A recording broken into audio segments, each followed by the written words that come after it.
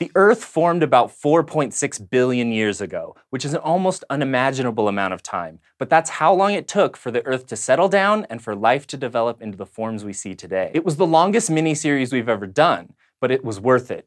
It turns out the history of our planet is kind of incredible. And now we've collected those videos in this compilation so you can watch the full series in one place. Our first episode covers the first few billion years, which was just enough time for life to get going and for very simple, mostly single-celled organisms to form.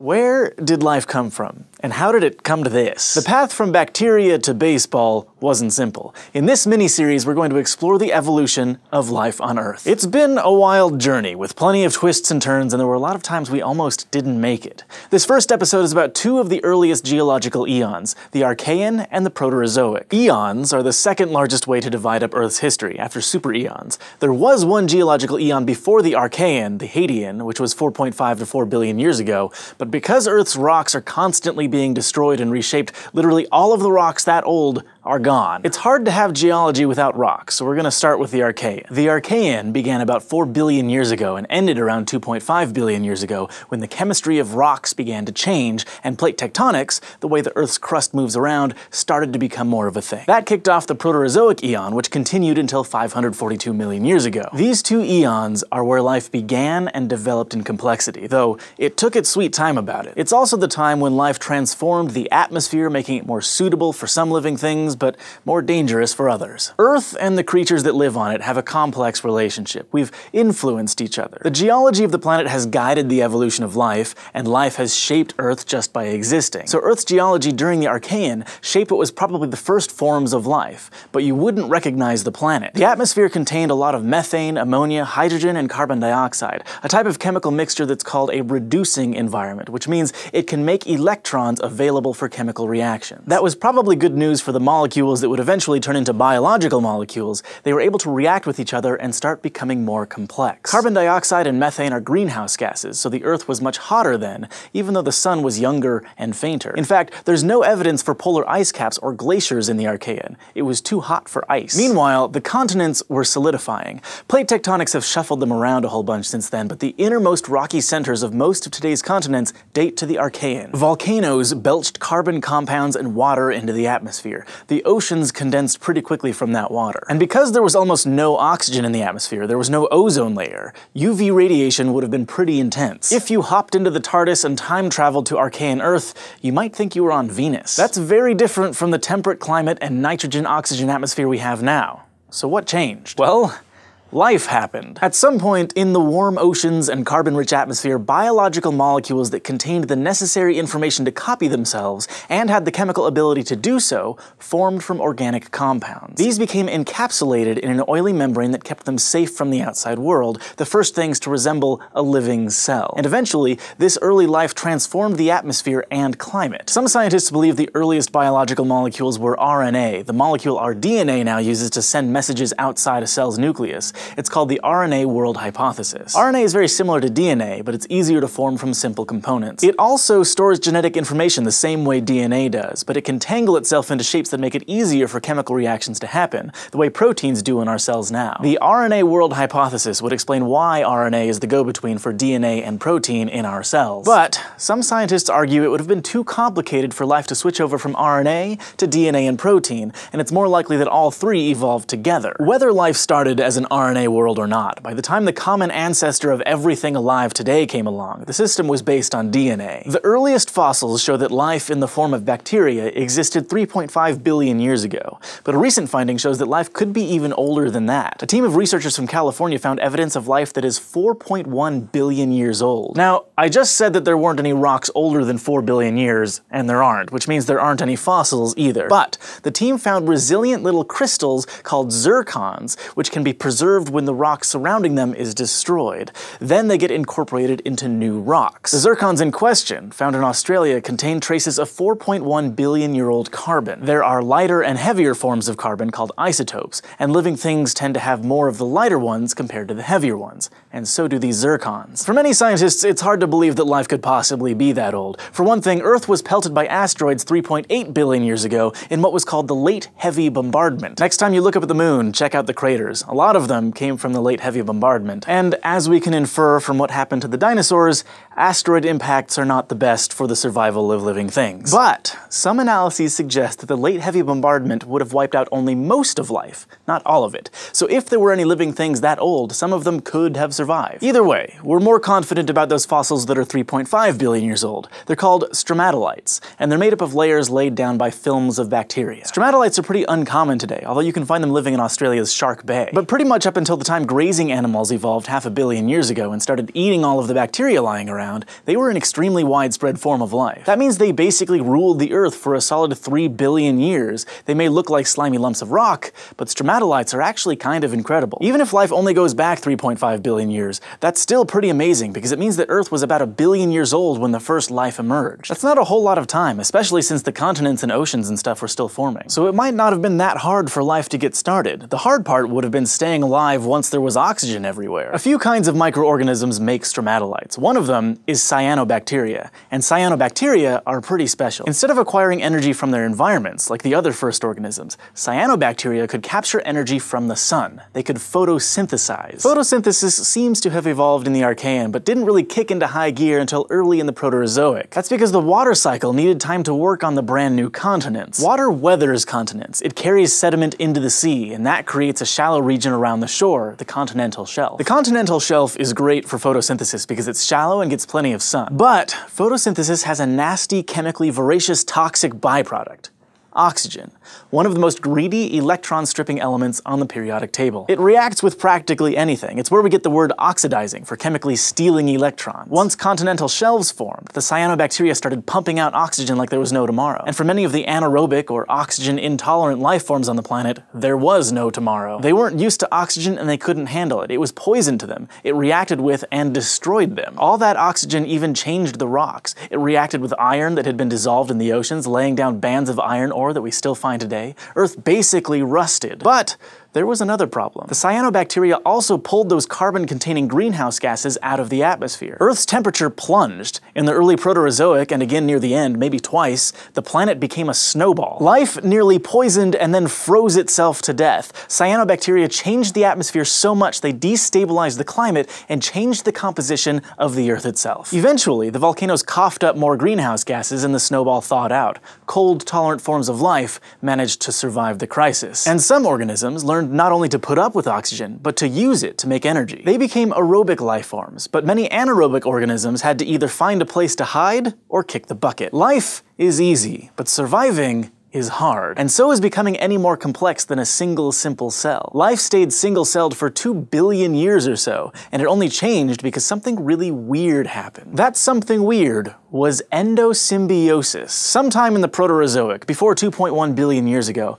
an anaerobic cell ate an aerobic bacterium, one that used oxygen to produce energy. And the bigger cell never digested the smaller one. The smaller one kept on living, using oxygen and producing energy, and there was so much surplus energy that the bigger cell benefited from having the little guy in there. Eukaryotic cells, the ones with nuclei, have the descendants of these aerobic bacteria inside them. They are our mitochondria. That convenient energy arrangement paved the way for life to become more complex, and all because of a weird fluke. Except maybe it wasn't that weird, because it happened again. The ancestor of plants engulfed a cyanobacterium, which kept right on doing its photosynthesis thing, and now plants have chloroplasts. The earliest possible evidence for multicellular life is 2.1 billion years old, but it could have just been a colony of single-celled organisms. The earliest multicellular eukaryotes we can be fairly confident about are 1.5 billion years old. Animals didn't show up until 600 to 800 million years ago. Late in the Proterozoic and into the next geologic time period, animal life established the groundwork for every kind of animal body plan that still exists today. So we've got life, although it is still fairly simple. But in the next stage of Earth's history, things start to get really interesting as evolution takes off and we see a huge explosion in the diversity of life.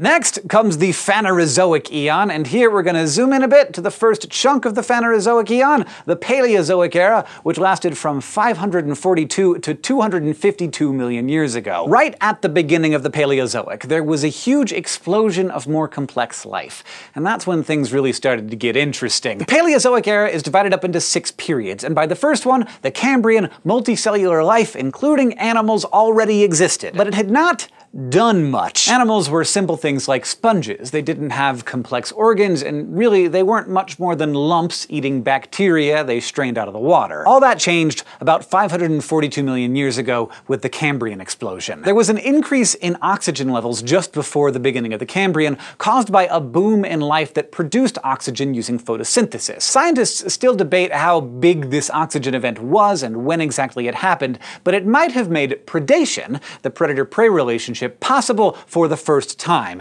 and the filter-feeding lumps got gobbled up. Predation involves chasing after things you want to eat, and that takes more energy than just sitting on the ocean floor waiting for food to come to you. To maintain that high-energy lifestyle, predators needed a whole lot of oxygen. Once predators evolved, prey started evolving better defenses and ways to run away, which led to predators getting faster and better at capturing their prey. It was basically an evolutionary explosion. Hard body tissues like shells and skeletons began to show up in the fossil record just before the Cambrian. It took a lot of energy to produce that tissue, but it was worth it since these animals were less likely to be eaten. Officially, the beginning of the Cambrian was when animals started to burrow under the thick mat of bacteria on the ocean floor to escape predators. These predator-prey relationships combined with other factors like changes in the minerals in the oceans and flooding that opened up shallow habitats. This led to such an enormous boom in diversity that almost every major animal group that exists today evolved during the Cambrian, including arthropods, mollusks, and the chordates that eventually gave rise to vertebrates. The second period of the Paleozoic era was the Ordovician,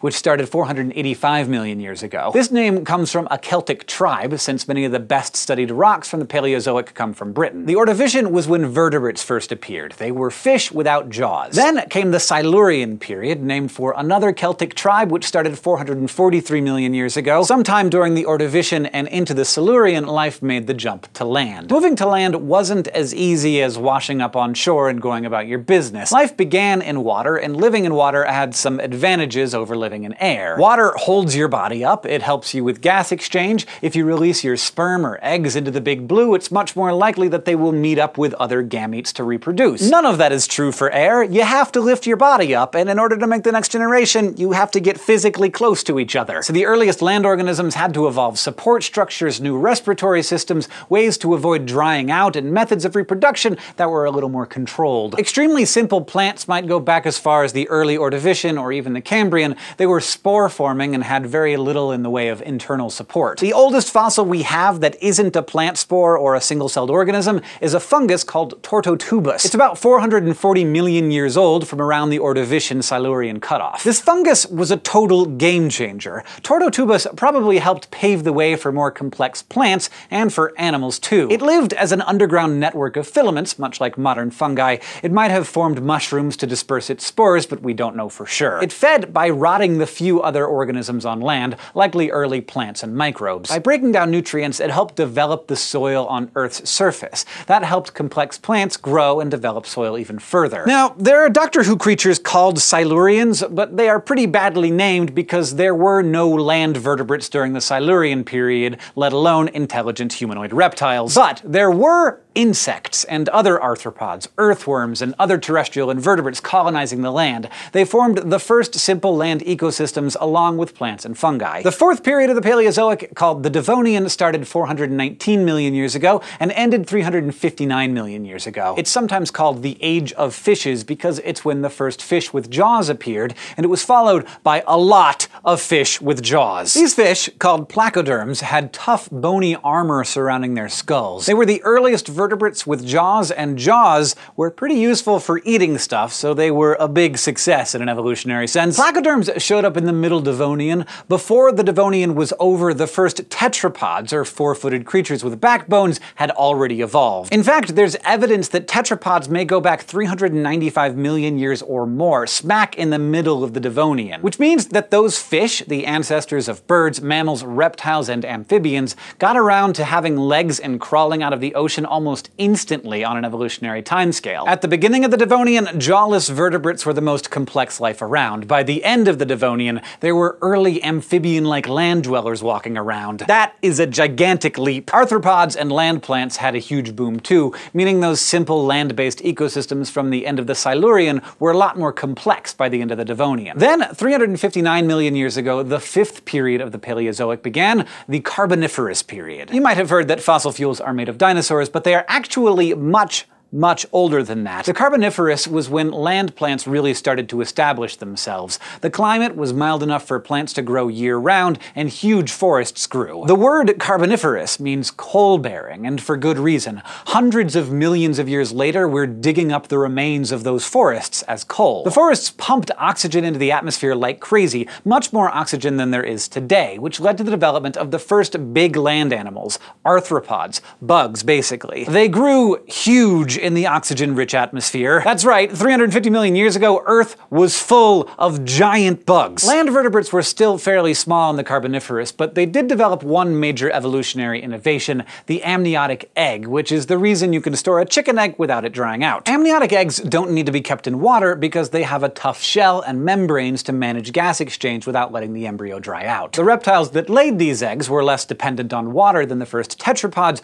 who still had to return to the water to lay their eggs. But the amniotes could spend their entire life cycle on land, and they got better and better at it, and they got bigger. The Permian, the last period of the Paleozoic, began 299 million years ago. It was the first age dominated by land vertebrates, including the first big vertebrate land predators like the fin-backed Dimetrodon. If you had a dinosaur-themed coloring book or toy set that featured Dimetrodon as a kid, you should know two things. First, dinosaurs didn't evolve until after the Paleozoic era during the Mesozoic era. Dimetrodon is way older than those guys. Second, Dimetrodon was on the same evolutionary branch as today's mammals, not today's reptiles and birds, so it's more closely related to you than to any dinosaur. It was a member of the group of so-called mammal-like reptiles that came before dinosaurs. Even though they weren't technically reptiles, it can be a helpful way to think of them. Not mammals yet, but getting there. Dimetrodon was a carnivore, but there were synapsids that ate plants as well, like the similar-looking Edaphosaurus, which Dimetrodon probably ate. Plant eating was its own kind of evolutionary innovation, because herbivores couldn't really survive until there were enough plants to sustain the animals that ate them. Plus, herbivorous animals had to evolve digestive systems that could extract nutrients from leaves, which is much harder and less energy efficient than getting all your calories from meat. So plant eating was another major evolutionary development that happened during the Permian. At the end of the Permian, 251 million years ago, the Paleozoic era ended,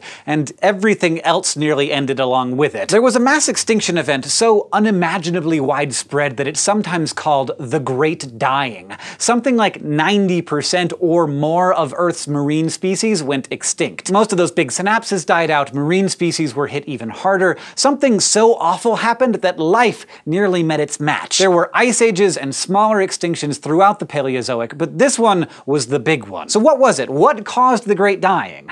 We don't know for sure. The prime suspect is a plume of lava in present-day Siberia that was deposited 250 million years ago, just when the Permian extinction took place. This was a volcanic eruption of sorts, but if you're imagining Vesuvius or Krakatoa, think bigger. A huge plume of heat welled up under Earth's crust and melted it for hundreds of square kilometers. The region was flooded by enough lava to cover 2/3 of the United States. Now, the reason this volcanic plume is such a likely suspect is because it could have done all sorts of life-ending things. It could have caused rapid cooling by blocking out the sun. It also could have set fire to buried coal, releasing carbon dioxide and causing runaway global warming. There's evidence for both kinds of temperature extremes. It could have released chemicals into the atmosphere that led to large-scale acid rain, or changed the chemistry of the oceans. We don't know exactly what those eruptions did, but we know they did something, and it probably wasn't pretty. Other suspects include methane-producing bacteria warming the planet, a catastrophe that somehow got rid of all the oxygen in the oceans, an asteroid impact. The Great Dying could also have been caused by the formation of the supercontinent Pangaea.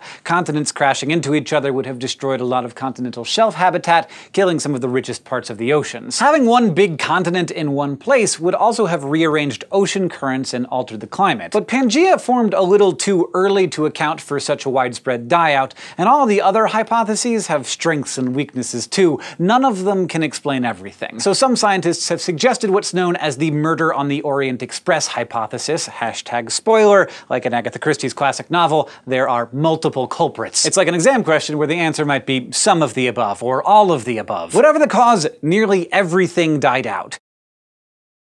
So we almost didn't make it there, but mass extinctions clear the way for new forms of life to dominate, and in this case, it was the dinosaurs. Life had been brought to its knees by a mass extinction at the end of the Paleozoic era. The Mesozoic era, from 251 to 65 million years ago, followed the Great Extinction and would produce some of the weirdest and most fascinating animals of all time, including the dinosaurs. It also led to most of the major land animal groups we know today. Like other eras, the Mesozoic is divided into periods, in this case 3 of them. The first period, the Triassic, lasted from 251 to 199 million years ago. It was a time of transition, when the dominant vertebrates of the late Paleozoic, the therapsids, pretty much disappeared. A new group of reptiles, the dinosaurs, then rose to become the Earth's new dominant land vertebrates. Throughout the Mesozoic, Earth was warmer than it is now, and it had no polar ice caps. At the beginning of the Triassic, the Earth's land masses were lumped together into the dry supercontinent Pangaea. Slowly, life started to repopulate the place. Repopulating meant diversifying. The therapsids were declining, but a new group of vertebrates was starting to take over, the archosaurs. Archosaurs descended from one of the earliest major groups of land vertebrates, the diapsids, at the end of the Paleozoic. These major animal groups, the archosaurs and the diapsids, are defined by holes in their skulls, which attach to muscles and mean that big, heavy bones weigh a little less. It might seem like kind of a strange way to tell these animals apart, but it's actually a very clear marker. Diapsids have 2 openings behind their eyes, archosaurs have 2 extra openings, one in front of the eye and one in the lower jaw. Dinosaurs are archosaurs, but so is another group that almost took over instead of the dinosaurs, the pseudosuchians, which evolved very similar body plans to dinosaurs that came later, including standing on 2 legs. They came in a lot of different shapes and sizes, but if you want to know what a pseudosuchian looked like, picture something a bit like a crocodile, but about 12 times more terrifying because it's able to stand up straight on its long legs and run really fast over land. Pseudosuchians were nearly wiped out in another mass extinction at the end of the Triassic. Only one lineage survived, one that took to living in swamps and gave rise to modern crocodiles and alligators. Although, thankfully, the modern versions don't run around on 2 legs. The only other archosaurs around today are birds. So the archosaurs took over from the therapsids, which had mostly died out at the end of the Paleozoic. But some therapsids hung on through the Triassic, and some didn't die out at all, luckily for us. The therapsids are descendants of another major branch of land vertebrates, the synapsids, who are also classified by their skull holes. Synapsids have only 1 skull opening, not 4, and they're the ancestors of mammals. The earliest mammals appeared in the middle of the Triassic, at practically the same time as the dinosaurs. Yes, we mammals started out as dinosaur buddies, and we still hang out with dinosaurs now.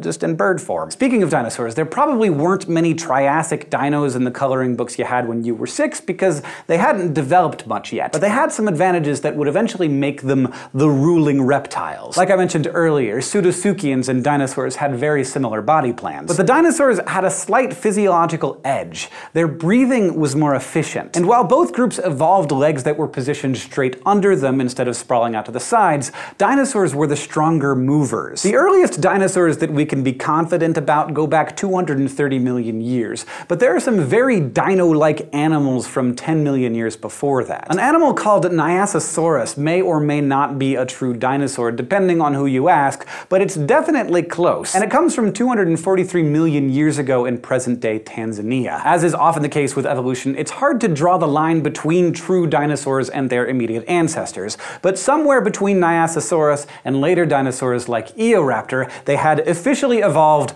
ready to take over the world. A couple of other animal groups turned up during the Triassic. One was the ichthyosaurs, the first reptile group to become fully aquatic again after evolving a land-based lifestyle. They're also one of only two groups to evolve a fish-shaped body from a four-footed animal body, the other group being the whales. Finally, toward the end of the Triassic, a group of archosaurs that were closely related to dinosaurs, but weren't dinosaurs themselves, evolved the power of flight, the pterosaurs. After the Triassic came a period that you might have heard of, called the Jurassic period, which lasted from 199 to 146 million years ago. Although I do feel like I need to point out that some of the dinosaurs from the movie franchise are partly or totally made up, and others aren't from the Jurassic at all. During the Jurassic, Pangaea was beginning to separate into two continents, Laurasia and Gondwana. Shallow seas covered parts of the land. This is when dinosaurs diversified into their more familiar forms. The Jurassic was a great time to be a sauropod, for example, a huge, long-necked plant eater that walked on four legs. Diplodocus, Brachiosaurus, and Apatosaurus all lived during the Jurassic. Then there were the theropods, the meat-eaters that walked upright. Allosaurus was one major predator, but even bigger and meaner theropods were yet to come. The Stegosaurus also evolved during the Jurassic. It was a big plant eater with plates all along its back and a spiked tail weapon called a thagomizer,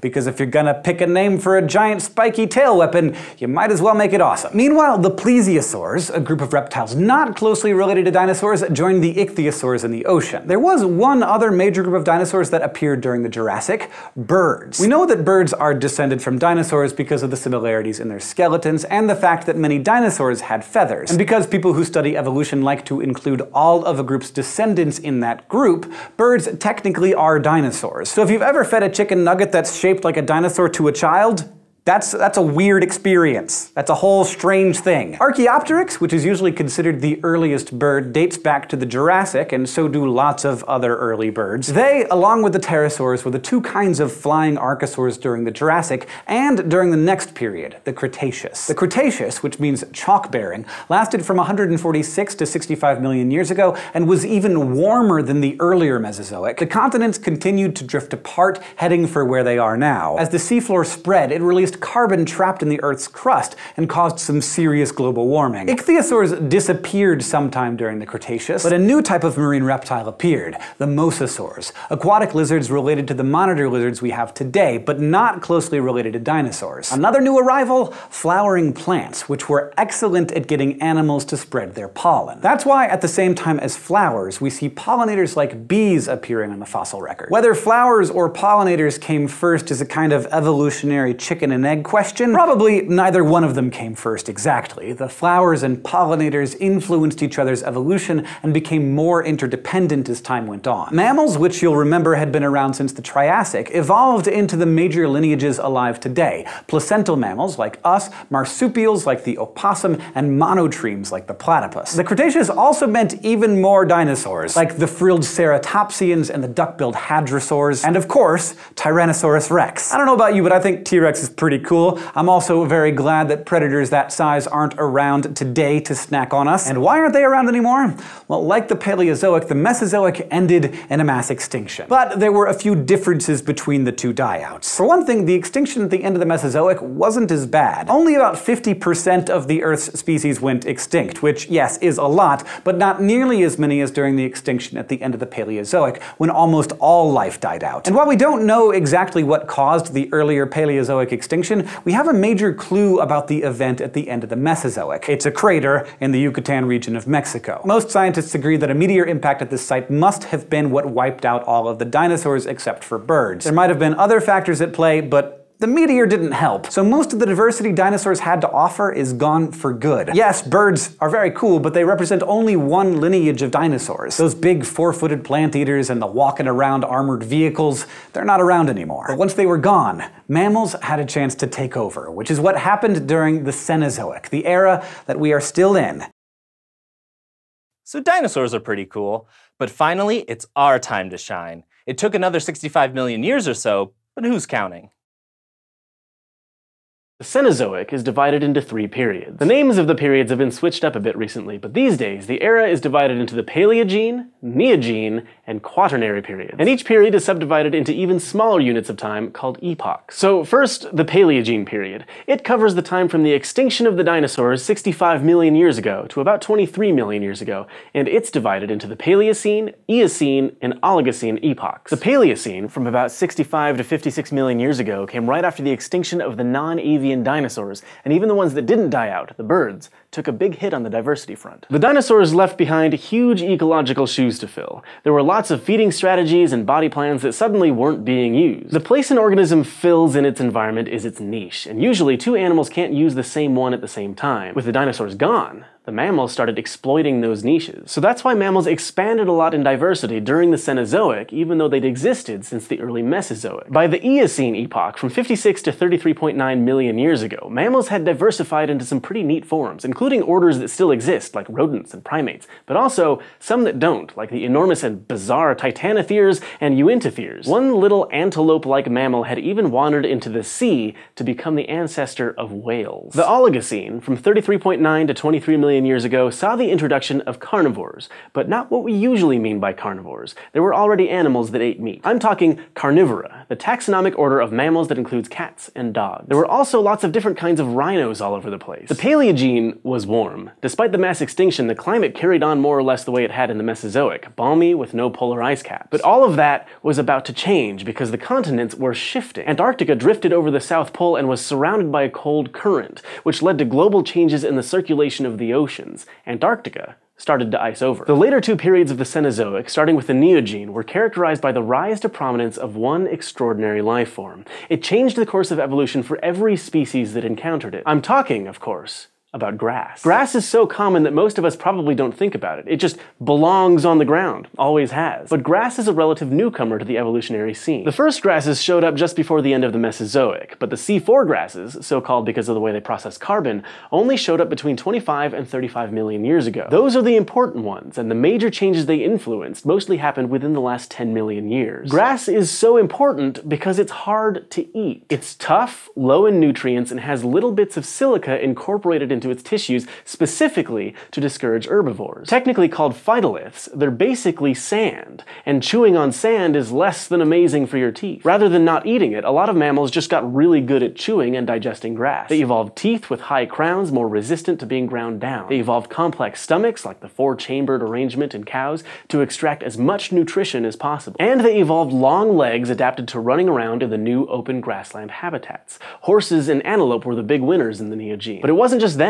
Grasses have become so widespread that all kinds of creatures depend on them for food, including us. We don't eat the leaves with the sandy bits in them, but most humans depend on grain like corn, wheat, and rice, all grasses. We also feed grass and grain to our livestock. That means, for the rest of the Cenozoic up to the present, the evolution of mammals was tightly bound to the spread of grassy habitats. Paleogene herbivores had been mostly browsers, animals that eat leaves from trees and shrubs. In the Neogene, they were outnumbered by grazers. The Neogene is divided into two epochs, the Miocene and the Pliocene. In the Miocene epoch, beginning 23 million years ago, the continents were already close to where they are today. Ocean circulation became more modern too, which meant things were cooling down. The giant shark sea megalodon patrolled the ocean. Grazers like horses and camels were all over the place, and toward the end of the epoch, in eastern Africa, a group of apes was learning how to walk on two legs. At some point before or during the Pliocene epoch, from 5.3 to 2.6 million years ago, North and South America crashed into each other.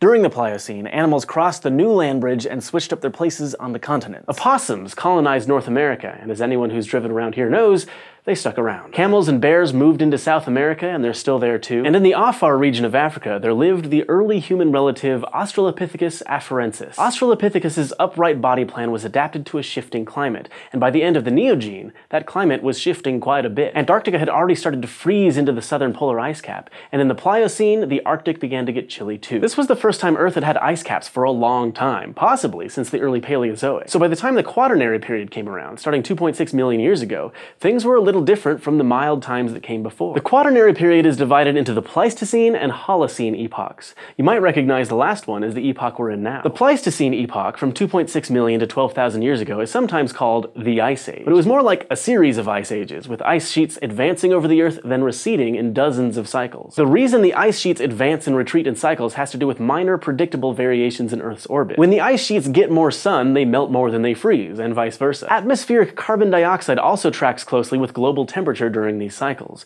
When CO2 drops, the temperature plunges too. We coexisted with lots of cold weather organisms in the Pleistocene, like woolly mammoths, saber-toothed cats, and the actually real, not just from Game of Thrones, dire wolf. Many of these are extinct, even though we aren't. The post-mortem on the Pleistocene megafauna seems to be some combination of climate variations that caused the glacial cycles and the arrival of hungry humans with pointy sticks. So-called archaic humans, also sometimes called Homo heidelbergensis, date to around 400,000 years ago. Then anatomically modern humans showed up, a little less than 200,000 years ago. Homo sapiens, that's us, also coexisted with other branches of our human family tree, like the Neanderthals. We're the only ones left, but for a while there were a handful of different species of humans running around at the same time. These early humans hadn't yet developed the complex cultures and traditions that make us truly ourselves, but they mostly just needed time. There's evidence for art as old as 40,000 years. Our big brains probably evolved as an adaptation to the unpredictable climate. With the glaciers coming and going, we needed flexibility to survive. Also, tools and fire helped. We are technically still in the Pleistocene Ice Age in what's called an interglacial period, even though we consider the Pleistocene epoch to be over. The ice is supposed to return eventually, just not yet. The most recent epoch, the Holocene, is a tiny slice of time covering only the most recent warm interglacial cycle. That's just shy of 12,000 years ago. It's not the formal definition of the Holocene or anything, but that period of time also happens to correspond with humans learning to farm and keep animals. We started this mini-series with life emerging nearly 4 billion years ago. 200,000 years of human history isn't much compared to that, and our actual recorded history, compared to prehistory, is on a geological scale very short. We're basically a blip, but even though we're a relatively young species, we've already had a lot of influence on Earth's geology through things like nuclear tests and our use of plastic. A group of scientists has argued that this is enough to define the start of a new epoch within the last century, the Anthropocene, or human epoch. The powers that be in geology haven't adopted this term yet, but it's often used informally. So welcome to the Anthropocene, the latest slice of time in geologic history. Well, thanks for revisiting our mini-series on the history of life with us. It took a long time for it to get to where it is today, but the diversity of life on our planet is amazing. And there's so much more to the history of life on Earth than we were able to cover in this series. So if you love learning about this stuff as much as we do, you can check out our sister show, Eons, which is all about the most bizarrely fascinating things that have happened on this planet over the last 4.6 billion years. From saber-toothed salmon to dinosaurs with hollow butts, just head over to youtube.com/eons and subscribe.